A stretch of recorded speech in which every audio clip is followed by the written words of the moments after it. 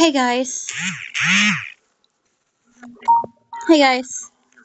So, well, this is what I found on the Avatar Wiki, and this is Kuvira right here. She goes by the Great Uniter and Vera by her friends, and this is what I found.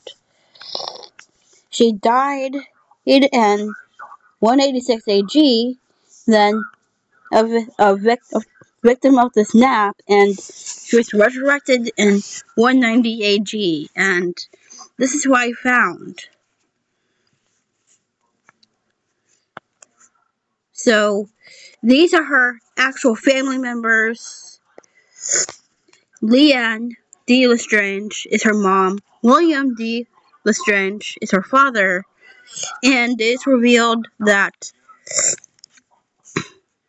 she and Bitar Jr. are actually re-engaged, had kids, Isabella, Louisa, and Mirabelle, and has a cousin named Stanley, and Suyan is her adoptive mom and mother-in-law.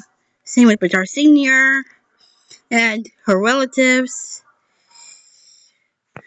So we know her love interest is Bitar Jr. and she was later her fiance, then turned husband. And so this is what I found.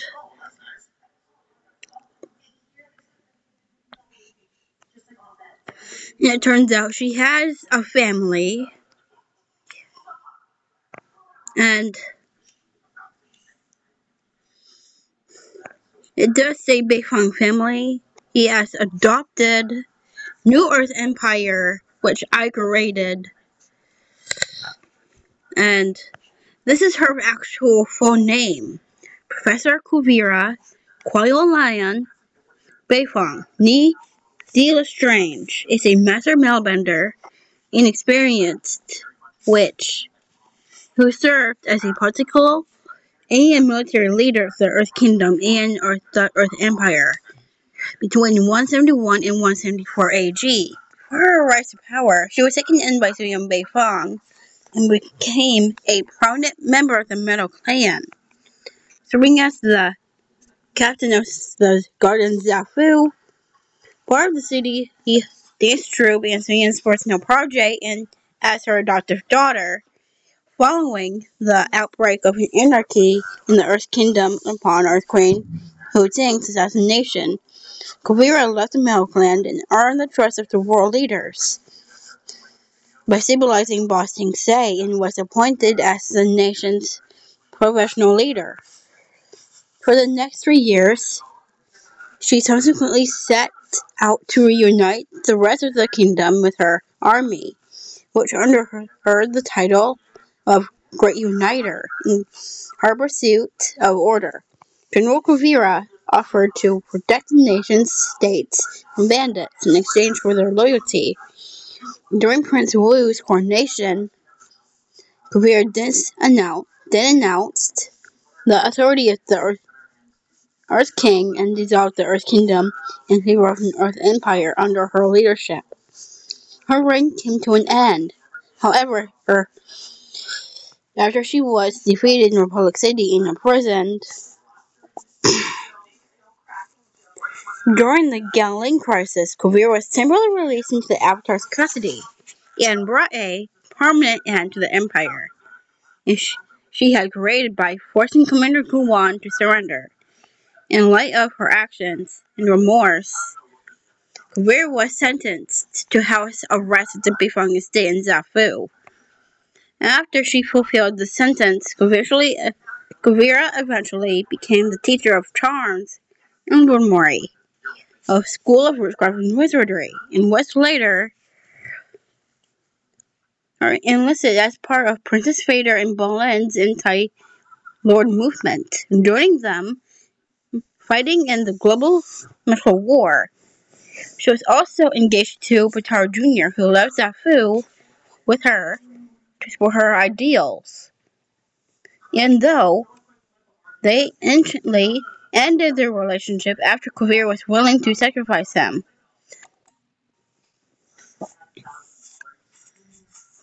who have a chance to end Avatar's Korra's life, that later patched up the relationship.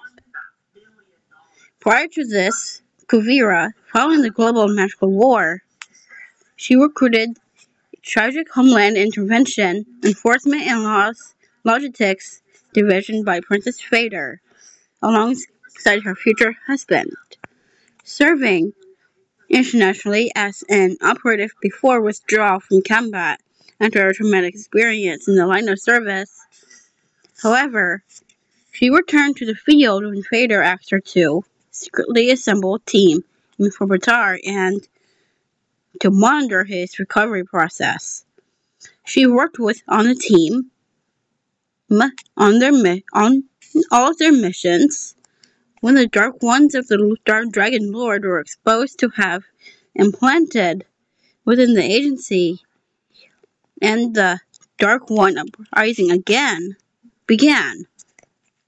Her true role on the team to be Fader's eyes and ears on Matar was discovered, leading to a rift between her and the team. Feeling unwanted, she left, searching to find out the truth about Matar's recovery. She found the truth and brought it back to Matar Jr., who she rejoined. She helped to stop John Garrett and went with him to the playground to help restart S.H.I.E.L.D. under newly promoted Matar Jr. Following the war, Kuvira and Matar Jr. re-engaged and later married, officially making Kuvira a Bei Fong. So, well, if we take a look at this,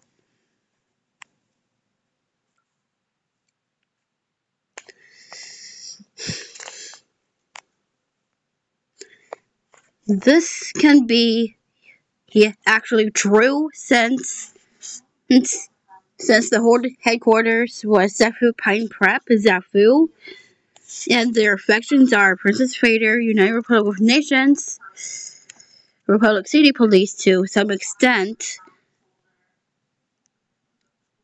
and Magical Congress of the United States of Republic City and Earth Kingdom to some extent. Same with Zafu. And this is why I discovered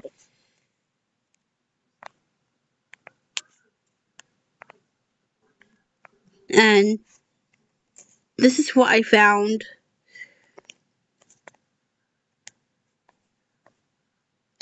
And their last name is Senason. Yeah, that has been revealed as well. And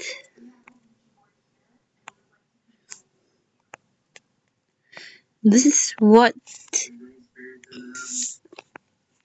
really happened to Kuvira and Matar Jr. and discovering how she became Suyan's adoptive daughter. And this is what it says. Once known as the Great Uniter, Kuvira, having fulfilled her house arrest sentence, now serves as a respected Charms teacher her at Infirmary School, as well as a warrior and Suyan's adoptive daughter and Opal, Wei and Wing, who once adopted foster sister. She has been enlisted into Fader's army and is currently engaged to her former fiancé, Matar Jr. She is well known for her skill in magic and metal bending, her witty tongue, and sharp mind, but has a tragic backstory regarding her parents. Her cold father having never loved her, nor given the love she really needed as a child before giving her to Suyan as a prodigy. So, that's all I have for today. So, I hope you like it. So, bye!